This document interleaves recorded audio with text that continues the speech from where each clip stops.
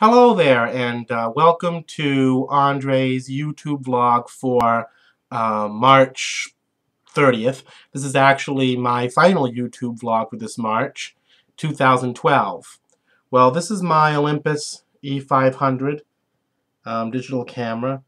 I don't know if you can see that.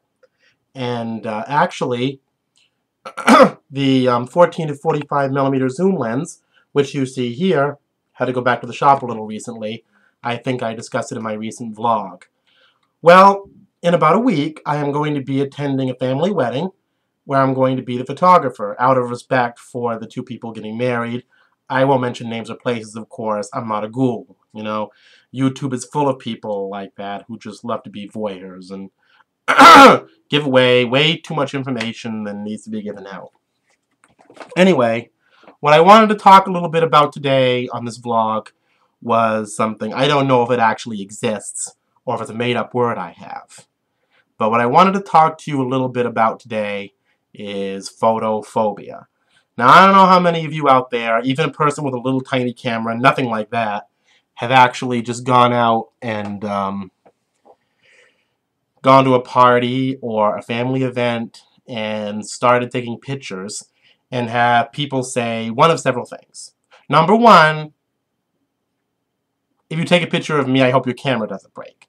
Number two, I have to go to the bathroom, I don't look my best. Or three, they'll start crossing their eyes, making little hand puppets or whatever, or mugging. Over the years, these are a few of the signs of photophobia. People who see a camera and instantly become afraid. Now, I have all kinds of phobias of my own. I think a lot of us do. Some of mine are actually clinical, but that's another story. In terms of photophobia, I've been racking my brain on the possible cause of it.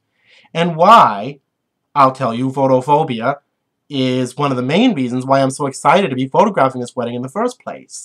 Usually people see my camera as an item of horror, or that it's a really disgusting, terrible thing, or it's going to hurt them. And therefore, I've been speculating on some of the reasons why.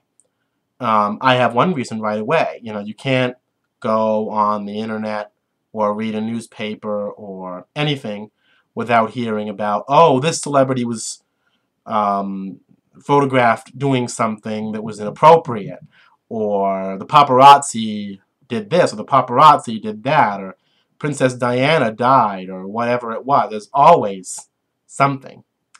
Now, I think people see a camera, especially a professional-looking camera, and think paparazzi, media, they're out to get us. It induces a paranoid people, and it induces a paranoid feeling in people, as if they're being watched. I'm sorry about that slip up. But, it makes it human, these vlogs. Anyway, back to the subject. I think that it also goes with people who always feel they're being watched. I think we're living in a very paranoid age in general. It's not just paparazzis, but it's the fear of stalkers. I mean, you talk to a friend on the internet, and you talk to them more than, say, 2 times a day. You're a stalker. You're after them. You're out to get them, Everybody's so fear-mongering, and, even in my generation, in the 1980s, they were always telling you, be careful of strangers, they might hurt you and all that. But I don't think it was intended to engender this kind of outright paranoia about things. It makes my job as a photographer a lot harder. People see a camera and they're like, it's evil, it's devilish, and they hiss or they act badly toward you. I mean, it makes everything very difficult. You got a camera, you know how to use it, but people are afraid of it. But I'm very glad and privileged to be taking photographs for this wedding. And I am also very happy that this will perhaps assuage a number of people anyway, and their fears and their photophobia. I think if there's one thing the society could do without, is the fear and the paranoia and the paranoid fantasies. Very famous saying, very good saying, by FDR. All we have to fear is fear itself. We should be fearing our fear a lot lately. Seems we got a lot of it. So if you get a camera, take your pictures. People who are being photographed, don't worry about it. Nobody's going to put you in a tabloid paper. Life is good. See you in April.